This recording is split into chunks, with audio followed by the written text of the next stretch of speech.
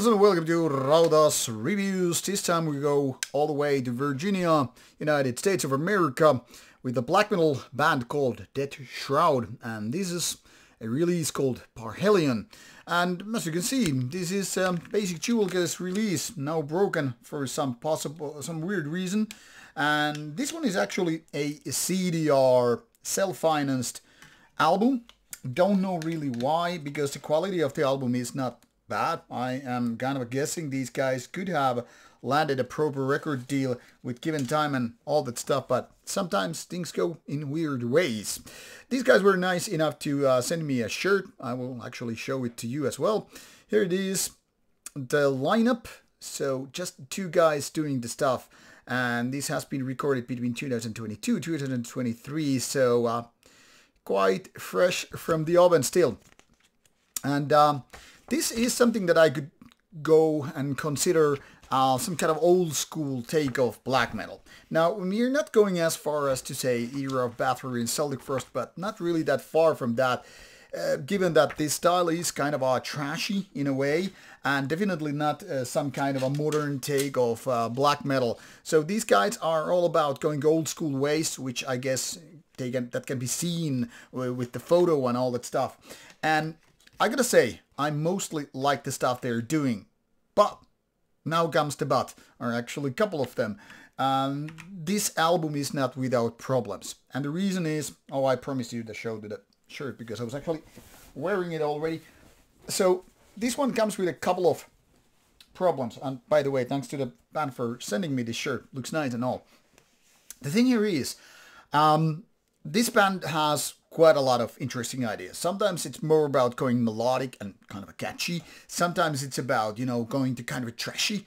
And sometimes it's just going with the kind of a traditional 1990s black metal ways. Those are none of the problems here. None of the problems are even related to vocals. But when it comes to a couple of things called drums and production, that's where the band actually has two legs in a, I don't know, swamp or something. The thing here is, the drums are not done by a real person. I mean, they could fool you for a bit. I mean, they're not really that bad of a drum machine use, but they don't sound that well. And that's where you might kind of be put off a little bit, but that's not the major flaw here. What I really think is, in my opinion, ruining this album a little bit, is that the guitar sound, and basically every sound except for the drums, ironically as it is something like, I don't know, rubs me the wrong way. It's not so much about like being super raw. Unfortunately, actually, I was hoping it to be kind of a raw. Think about like early Bathory or Celtic Frost, Hellhammer, whatever you have it.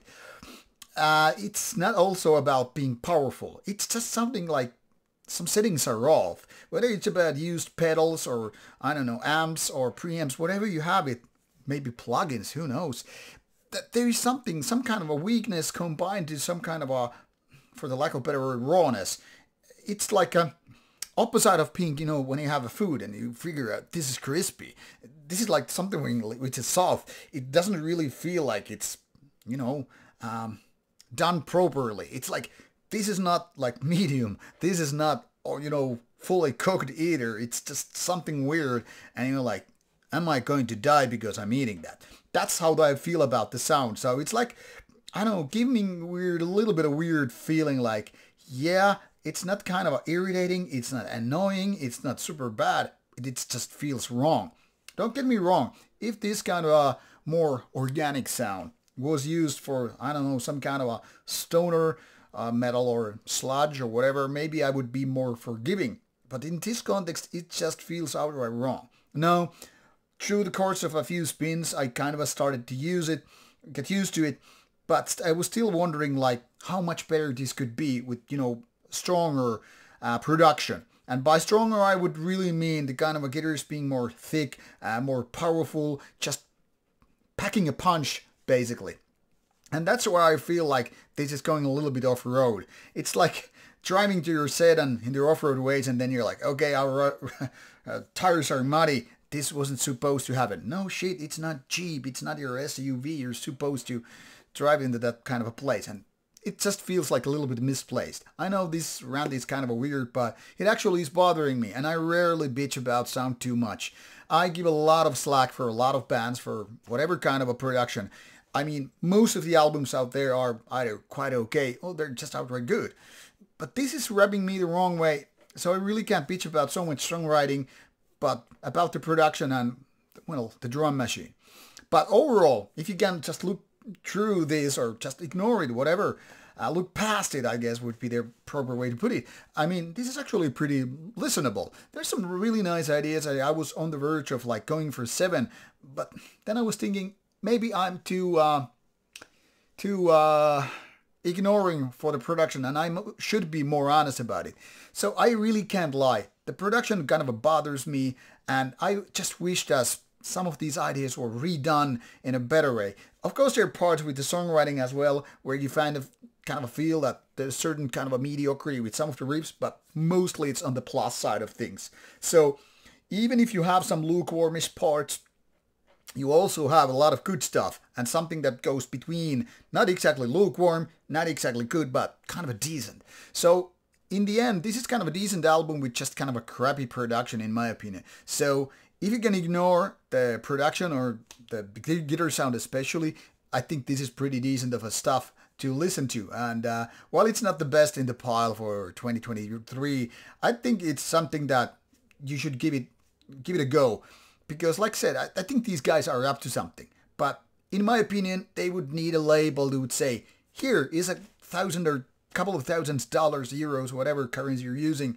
Go to a studio, re-record some of your best stuff and put it on a real CD, not some CDR.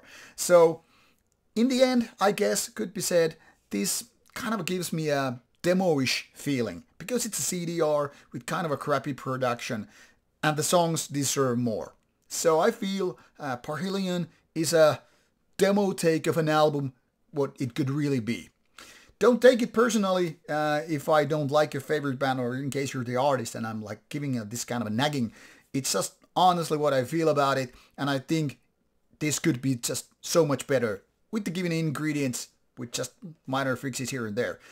With these takes, I hope you people out there, excluding the band, give a go and listen to these guys. They have something going on and I'm looking forward for their latest music in the future. So who knows, maybe it will kick my ass and I will be praising that one a lot. But we shall see how it goes. Meanwhile, off you go, enjoy Parhelion and all that. Bye bye.